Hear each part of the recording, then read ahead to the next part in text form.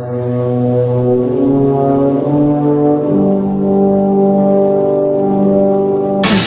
those wonderful toys. I can't wait to show you my toys. Hey everybody, this is D Hunter bringing another action figure review. Today we're looking at the Extreme Sets pop-up diorama, the building 3.0. Now I've gotten the building 1.0 and 2.0. I was pretty excited to find out they're making a 3.0 and 4.0 to add more variety to the buildings in my city diorama setup. Now I'd highly recommend watch a tutorial as you put this thing together. Frankly, it's kind of a pain in the ass, especially the roof getting together right. If you do it wrong, you could ruin the set and make it a lot less stable and look a lot worse than it possibly could. So let's go ahead and check out how we got to this point. So I did go ahead and get 2 of the building 3.0 dioramas to add to my large action figure city. You can see here they are in their cardboard sleeves, completely blank, really nothing to tell you what's inside of here, except for this one little label here. It simply says Building 3.0 1/12 scale pop-up diorama.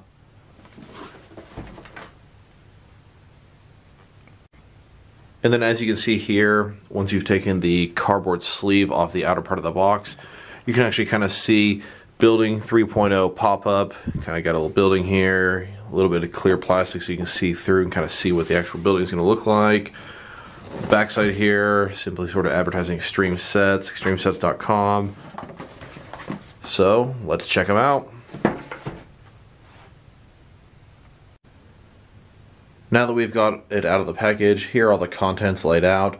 Now I must say, when I built the building 1.0 and 2.0, I used the tutorial that Extreme Sets put onto YouTube. I was a little bit concerned when I didn't find a tutorial for this, but if you use the tutorial for the building 2.0, it'll get you through what you need to do for here. So I noticed it comes with several little air conditioners and assembled. We've got a Velcro piece here, kind of new for Extreme Sets, at least from my experience. This is going to be like a garage door that'll attach to part of the building here. You can see on the back side, got the Velcro pieces, looking pretty cool. So we got 4 different pieces of the building. 1, 2, looks like a window piece has been punched out. 3, some functioning doors perhaps.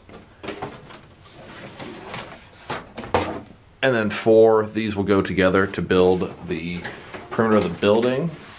In addition to that, we've got part of the rooftop here, another part of the rooftop here, and then what I believe is sort of concrete to make sort of a loading dock or whatnot. Now the first thing I plan to do is assemble these small air conditioner units. Now if you're familiar with Extreme Sets at all, make sure that you fold each crease as much as you can before putting it together. It will just make it easier in the long run.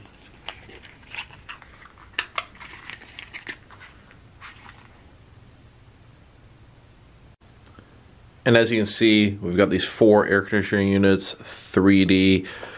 Make sure you follow the tutorial if you've not built one of these before, and even if you have, I would suggest use the tutorial as well. You can definitely mess this up if you don't fold or crease the things the right way or prep it properly. Next, I would suggest to build this sort of concrete item here, part of a loading dock or whatever it's supposed to be. Once again, take it, fold all the pieces.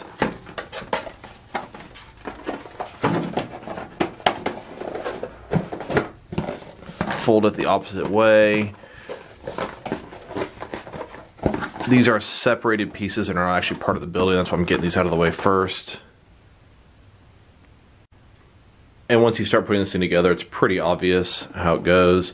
Once you're done, you've got this pretty stable feeling area for your figures to stand on, etc., etc.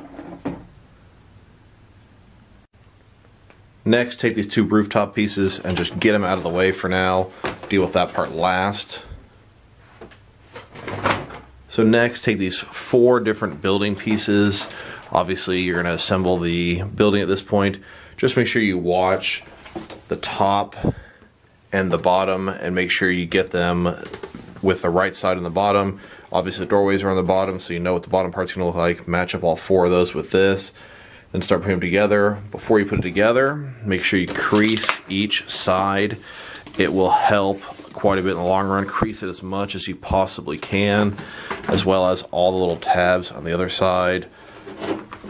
This will definitely help you when putting it together. Do be careful when putting it together. This is cardboard.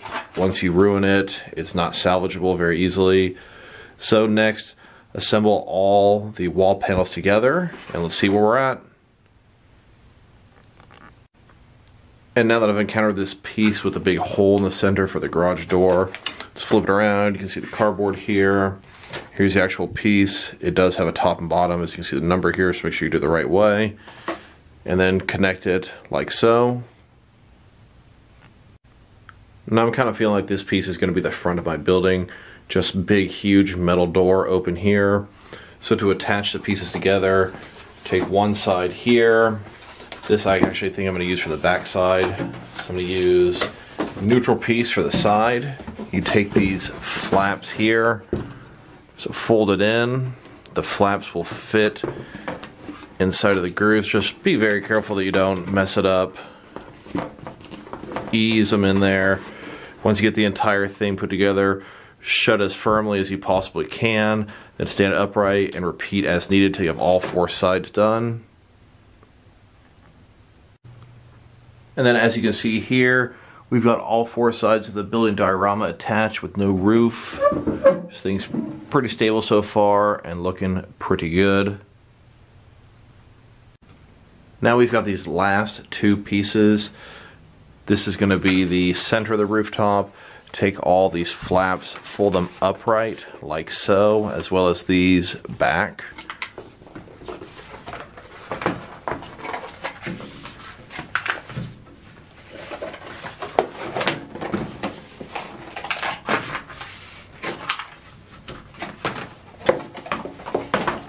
Because what you're eventually going to be making is the rooftop in the center of there, like so. And this guy here, you'll want to fold it as well, along where the pre-existing creases are. Do not make your own or it will mess it up.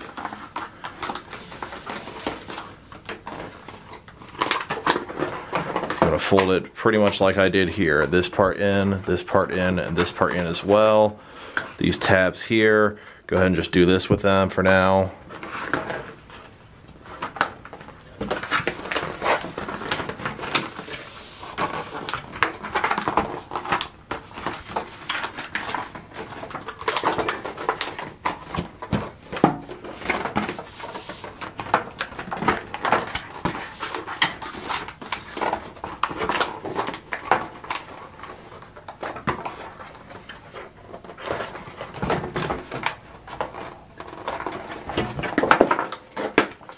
Let's just get all 4 sides done to prep putting this thing together. This thing is the hardest part, a little bit of pain in the ass, so just make sure you do it carefully and do it right. And you're still not quite ready to put the inside of the rooftop into the outer part. Now this here flips upside down. It's got these tabs here. If you do this right, and it's kind of a pain, these tabs will go outward like so. Fold it in all the way. It does have some risen area here that will help lock it into place with the cardboard. So fold it across tight. Actually, see, this is where it gets difficult. This tab here will have to go inside of here while you fold this on top. And then this tab here has to go under where this one's going to fold over. So you got to kind of do all the parts at the same time. It can be frustrating. Just bear with it.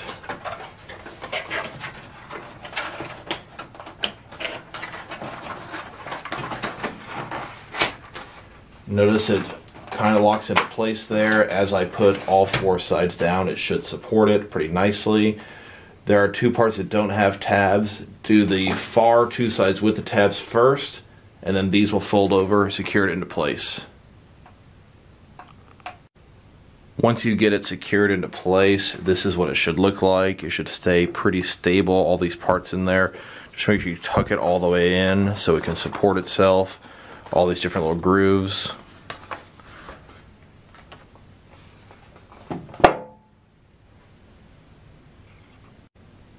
And so next, the pieces you will not be able to see, this entire thing will end up getting covered up. The pegs here will go inside. On this piece here, you will see the entire brick piece.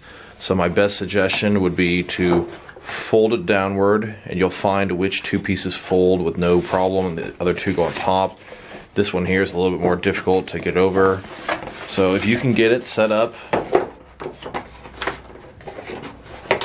kind of like so, slip it underneath, make sure these brick parts go inside the roof. Now it's not going to work out yet, but this is just heading the right direction, kind of a start like so.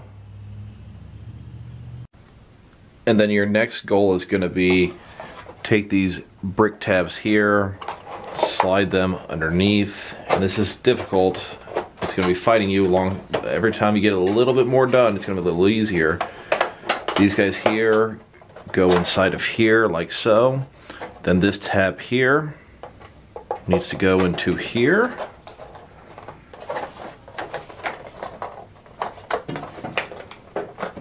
Like I said, it's going to fight you. Just be gentle, don't mess it up. Notice the tab going inside of there. Get it all the way in there. Then this tab should fit in there. Like I said, it's going to fight you.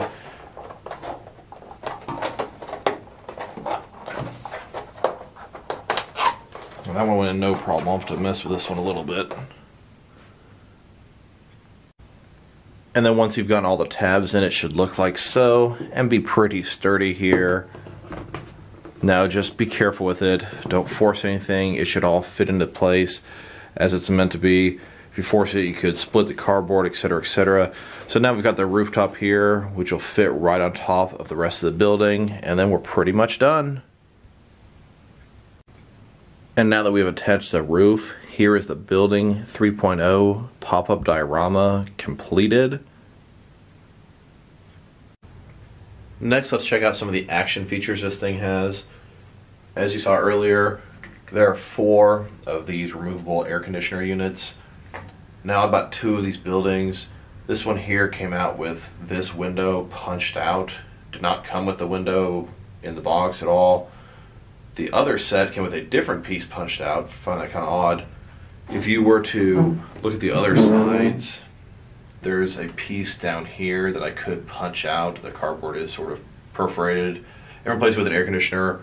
I'm not going to punch that out because I think it won't stand very stable once I've done that. I prefer to look the way it is now.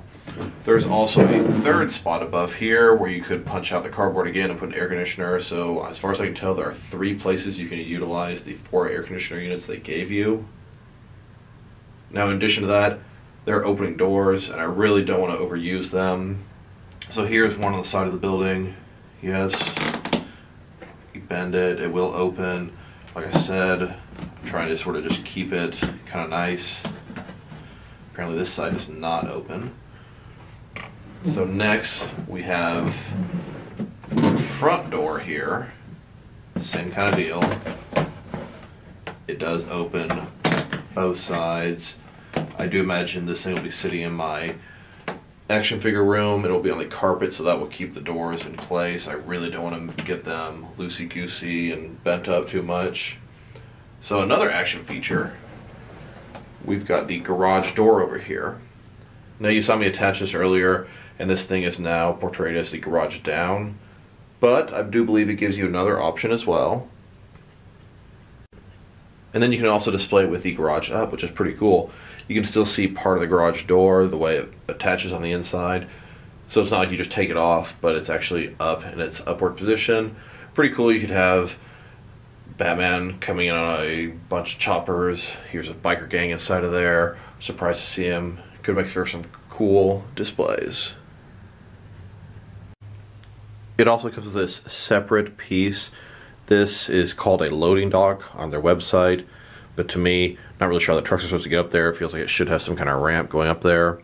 It's a solid piece, sort of concrete looking, rectangle, fits exactly the same height as the bottom part of the building here, and gets access up to the garage door, so pretty cool. But me personally, I'll be keeping mine in the downward position probably 95% of the time. And even though I bought mine to display as a square-shaped building, fully assembled, you can disassemble it and make it look like a whole bunch of different buildings in a row, or just a wall background for your city setup. Lot of different options for this thing. So next, let's take a slightly better look at the rooftop here. This thing's pretty sturdy. You can see in here the detail. It's not too much, not too little. I'd say it's just right. I'd say it feels a little more sturdy than some of the previous releases I have. They're kind of starting to cave in a little bit. You could always put something inside the building. It is hollow to support it. I personally got a couple milk crates, and I figured I could put them inside of here and then put something on top of the milk crates and eventually get the level with the bottom of this. That way, put as much weight on here and it'll be great over time.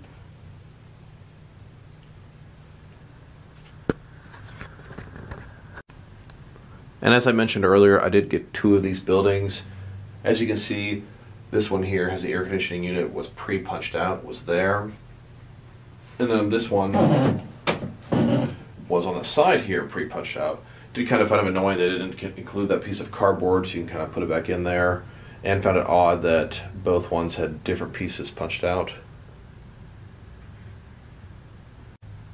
And then with 2 of these next to each other, you sure do have a big roof surface area to play and display on. So next, let's check out the height of this thing, the dimensions, how tall, wide, and deep it is. And then we'll check it out compared to various action figure lines to see how they fit in with it. And then we'll check it out compared to several other 1/12 scale dioramas. So this thing here is quite tall, massive. If you look at the height, it's 24 inches tall, 2 feet tall. It's almost 4 times the size of a typical action figure. If you want to see how wide it is, looks like sitting right about 19 inches wide. And this thing is a perfect square, so it should also be 19 inches deep. And it sure is. Pretty massive building for your action figures. Well, I ended up having to switch tables for a little bit more room for these comparison shots. Now, before we check this thing out with actual action figures, let's look at a couple of interesting ways you can display this. So as you can see, here is a building by itself with a loading dock on the side. You could have 2 buildings next to each other, near each other, both of them with loading docks attached, kind of making an alleyway between these 2 sets. You could also butt these buildings up against each other, creating a very large rooftop surface to play on, as well as kind of making it look like a much wider, longer building. They do blend in well together, the way they're designed, but they have this unfortunate gap between the 2 due to the way the rooftops are designed. And then you can have the building by itself, or you can enhance it with other action figure diorama pieces. One example can be these Diamond Select Toys Gotham Sidewalk or Road pieces. These came with the Diamond Select Gotham figures, the Toys R Us more basic edition that only cost $10 instead of the $25 the deluxe versions would cost. Instead of the large diorama city piece, they came with just a sidewalk base like this, but they can be hooked together with the other ones like so. I personally have 60 or 70 of these things. If anybody happens to have some of these that they don't care to keep, message me and I'd be willing to pay for them. And if you get a few of them, put them together, they can make a pretty cool sidewalk extending off the side of your building. And then of course, knowing me, I got enough of these things that I can go around all 4 corners of the building. Looking pretty cool. Definitely enhances this and gives your figures a place to stand on, etc. And then here are the 2 buildings put together with sidewalk pieces completely alongside.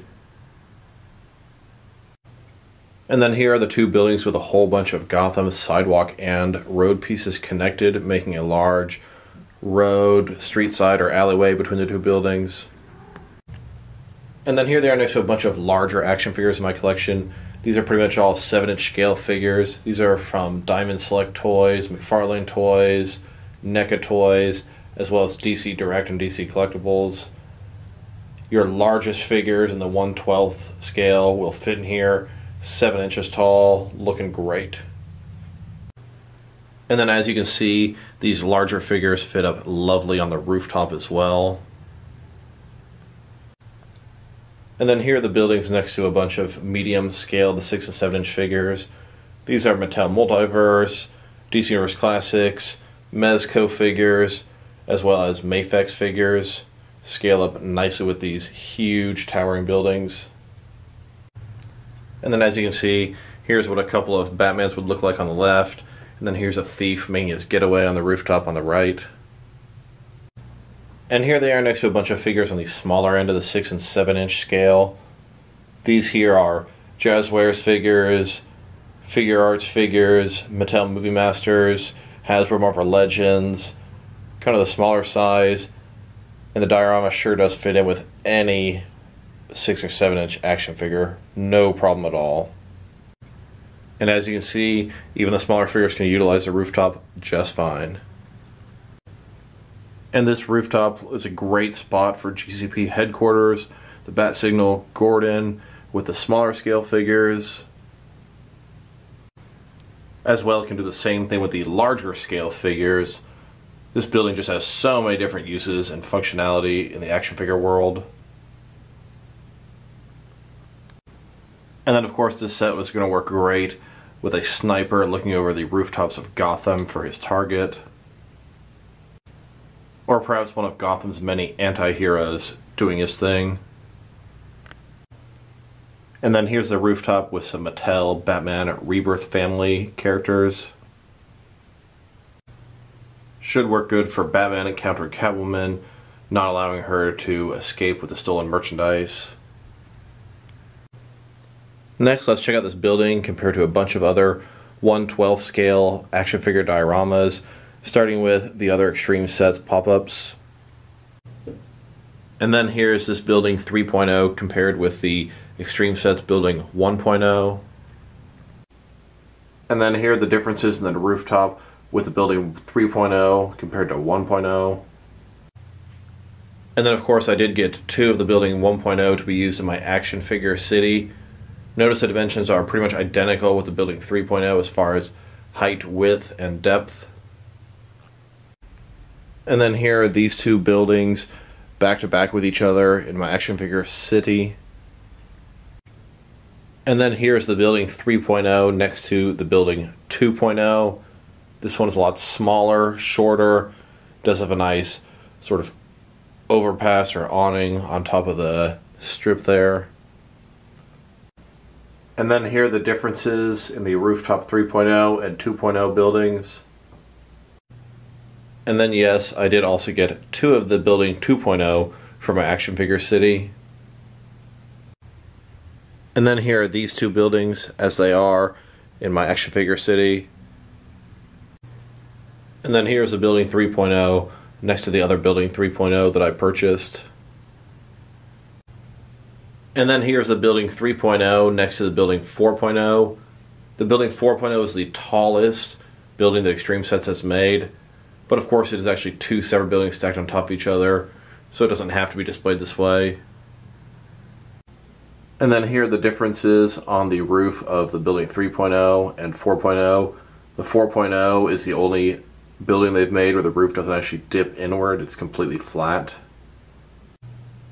And then of course I did get 2 of the building 4.0 as well. I know, big shocker. But as you can see, here are 2 of them next to the 3.0. And then here's this diorama next to the Diamond Select Toys Ghostbusters Series 1 through 5 Collect and Connect rooftop diorama. This thing is an amazing diorama for 1/12 scale figures. And then of course I did also get 2 of these to display on top of my bookshelves in my action figure city. And then here are these guys as they are set up in my action figure city.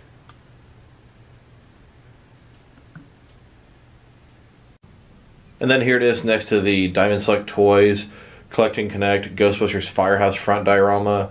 This came with series 6 through 10 of the Ghostbusters figures. And then here's this Firehouse Front as it is displayed in my action figure city. Has another building on top of it.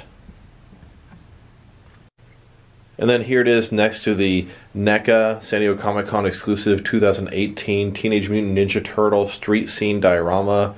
This is arguably one of the best 1/12 scale dioramas out there. And if you don't like this color, there is another option for you. And then of course I did buy 2 of these street scene dioramas to fit into my action figure city.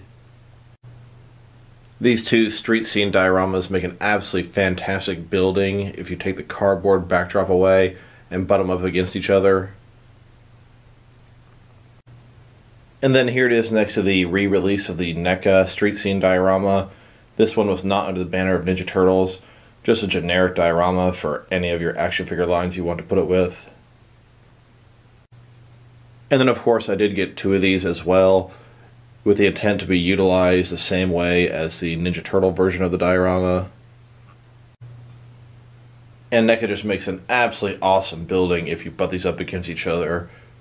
It has all 4 sides, detail, 3D, roof, base, windows, everything you possibly ask for in a building. And then here are all of the NECA sets put together as 2 separate buildings in my action figure city. And then here's the building next to an old Kenner Ghostbusters Firehouse playset. Now this is not a 1/12 scale playset. These were for 5-inch basic figures way back in the early 90s. But it is a building and it has a great place in my action figure city. Can't fit figures inside of it, but sure can put them on top or beside it. And then I do have 2 of these as well. I did buy one on eBay 10 plus years ago. And then eventually I found the one from my childhood in my parents' attic as well. And I do display mine in my city this way, but up against each other with the sides facing out. The only complete intact side that's a wall. Have a bunch of Gotham sidewalk pieces below it. Kind of just making the side of a building that your figures can be walking by and whatnot. And then here are these 2 sets as they are in my action figure city. And then here it is next to a Budweiser advertisement display I got from the grocery store many years ago. I had to take them off the table and put them on the floor because on the table this thing was taller than the ceiling. Pretty cool playset or diorama from Action Figure World, and it was free.